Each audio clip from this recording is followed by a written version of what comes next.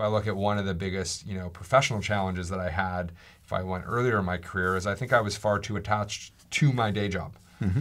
And I want to be attached to my day job because I want to work with passion. Right. You have to have something more. And one of the best pieces of advice that I got from our CEO is make sure you have something else.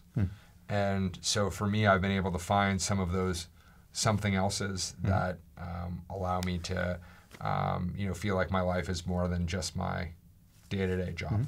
And the something else, is it a hobby-like thing, or is it a partner, or is it? I honestly think it can be however you want to define it. For me personally, for sure, my partner and my wife.